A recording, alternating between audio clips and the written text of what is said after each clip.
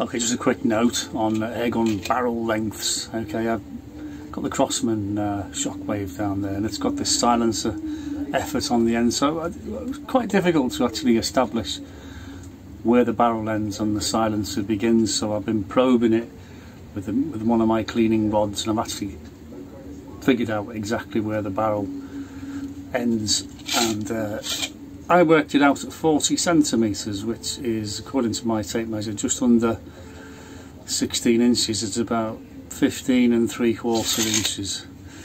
Now, the longer the barrel, the more accurate and the more powerful the gun's going to be. You can see this with paintball guns. Ones that have short barrels have got no accuracy at all.